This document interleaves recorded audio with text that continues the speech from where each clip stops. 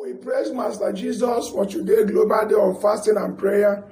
And I want to dedicate this brief talk to the matter of spell. And the question is it possible that I am under a spell and I don't know it? And the answer is yes. Spell is like an enchantment. It's kind of witchcraft. It's kind of spoken words. And this spoken word have magical powers with influence of demonic current that could influence the mind of their victims. Now, a person under a spell is not what the Bible said in 2 Corinthians chapter 4, verse 4. Say the God of this world have blinded the mind of the unbelievers so they cannot see. That means the person's mind is blinded. In most cases, an evil spirit is placed over the person's mind to block so the person cannot see. It can result in making the person to spend money. That's the case of one of my partners who we happened to have some dealing with some occult people.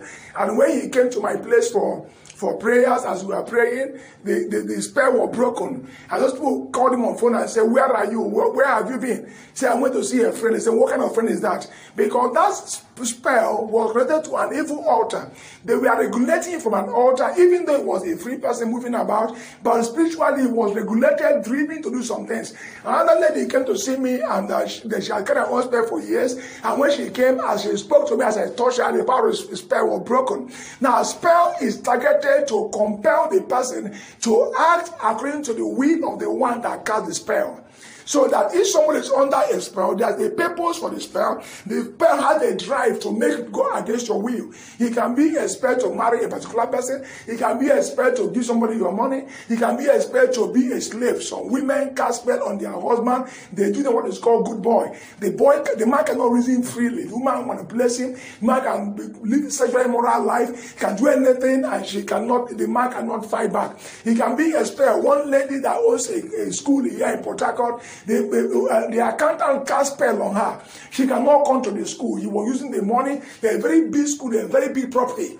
Until the day, one day, the spell was broken through prayers from the saints. She went back and the man asked her, "What are you doing here?" He said, "You asked me what I'm doing in my school." That was why he was exposed and the man was sent away. So spell is an evil force. In offices, junior officers cast spell on their bosses to drive them. In neighborhoods, negative people cast spell on women to have sex with them. In some places you call churches, when you go to that place, they cast spell on you. Whatever they tell you, you will do it. They say, "Go and sell your party. You go and sell and bring. Go and do this." Whatever they tell you, you must do that thing. At times, married women go there, because of the spell, the pastor is able to sleep with up to 10 married women, and all of them know it, they cannot resist him. At times, in many areas of life, spell is evil. In Deuteronomy chapter 18, verse 21, God condemned the casting of spell. He said there must not be somebody among us who cast spell. Spell is directly connected to witchcraft. And in witchcraft coven, they also cast spell on people. They take people's picture and people's image and place them somewhere. After they regulate their life, they can even cast spell upon somebody to go and commit suicide. Some cases you hear that people, they went and committed suicide. They committed that suicide under a spell bound. They were pushed in to do that kind of something. Women have been so under spell, have packed out of their husband's house. A lady came to me one day, went to pack out my husband's house.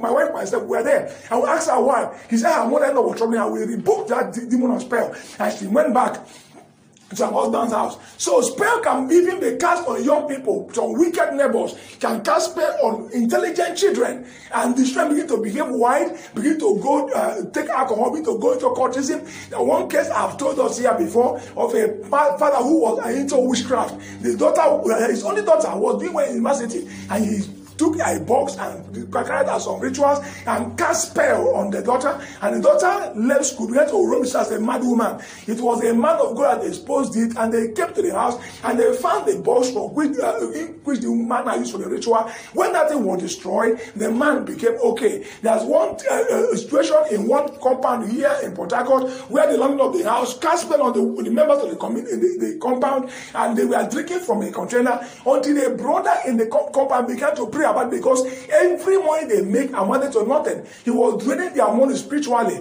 Many of them were not able to pay their house rent and feed him. I don't know how that is service witchcraft purpose. I often think that witchcraft is an evil agenda. But when that brother rose up in prayer, that landlord died. We wanted to wash out the tank from which they drink water, prepare for his burial. They saw a live tortoise with all the name of the tenants of that compound on the body of that tortoise. He has used that as they drink that water, use it to regulate their destiny. So this is what we know we can say today about casting on spell on people. And the question now is, if I'm under a spell, what do I do? The point is that if you're hearing me now and you begin to feel like you're under a spell, in fact, it's sure indication that the spell has been broken about 70%. It's difficult for you to know you are under a spell. In fact, those people under a spell, they argue back, they talk back. Maybe he's in a wrong church and the pastor is exploiting him. One case, I met a man here in Port Harcourt. The landlord was sleeping with his wife, and the man was bragging that this place I'm living is where my life started to succeed. He was under a spell, never to reason freely. So in such churches, the person can reason freely. But I think what you should be asking, if my brother or sister, my beloved one, is under such spell, what do I do? The only solution to spell casting is not to argue with the person. Don't argue, don't explain to the person. He can't understand you. The first thing is to go into aggressive prayer. If the person is somebody who has authority over, you learn how to pray over the person. You pray over the person, lay hands on the child. Command the evil spirit driving the child, the man or the woman to get out. If you also say a person that may be aggressive, you take the person's picture or image and keep it somewhere and use it for prayer. The same way they use your picture or image in the witchcraft kingdom, you can take that object or image in the place of prayer and begin to pray with that person. You can also be a spell for sickness. The person doesn't come inexplicably sick. So this one does not control your mind. But if there's direct sickness into your body or send an evil arrow into your body that you become inexplicably sick. There can also be a spell of mistake. You just that everything you do, there will be mistake. There's an error. I struggle with that in a lot. The spell of mistake, you just keep making mistake. Some young ladies, immediately the man wants to propose to them, something will happen. One girl, I can't was that the day before her marriage, she met a man on the road and followed the man to go and sleep with the man. And that was how that marriage crashed. Some cases, they will be so confused about who will marry them. All kind of men will come to be confused. Some young men, when that thing comes, they will always take their money into gambling or something. So you, listening to me, may not have a spell where your mind is blocked. It may be a negative current around your life. I always talk about it when I talk about the man with accent in 2 Kings chapter 6, when he went to court, as went to court, the accent flew off and went to the heart of the sea. So of us are carrying this spell of bad luck. Anything we put hand, there will be bad luck. Some of them, there are demons inside of your body that engineer this thing and generate the negative current that bring those negative fortunes. So what do? Aggressive prayers. Learn to pray against prayer. That's why on this platform, I always give people prayer topics that are geared towards warfare.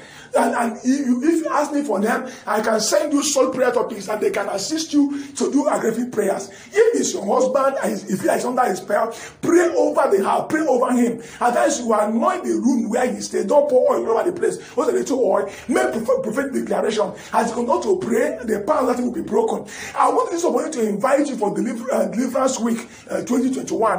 From the 1st to the 6th of November 2021 here in Port Harcourt, Nigeria, Atali Civic Center. In this place, we will deal with what we call spirit husband and wife and bad luck. If you have such cases, you are free to come along. Make sure you share this message to other people, because there are people whose families are going through this kind of situation. They don't know what to do. They keep on going to the native doctor, going to witches and wizards. But if they get this kind of message, they can go to this program, they can be delivered. If you need my book, Comfortable Witchcraft Neighborhood, it can go a long way to help you. The other books are written on how to be delivered and delivered, how to overcome spirit husband and wife problem, and other books in that direction. If you call us, you can get them. But especially I want you to come for Deliverance Week 2021, November 1 to November 6, here in Port Harcourt. Please call this number if you're looking for direction. +234 80 3572 4526. You can also call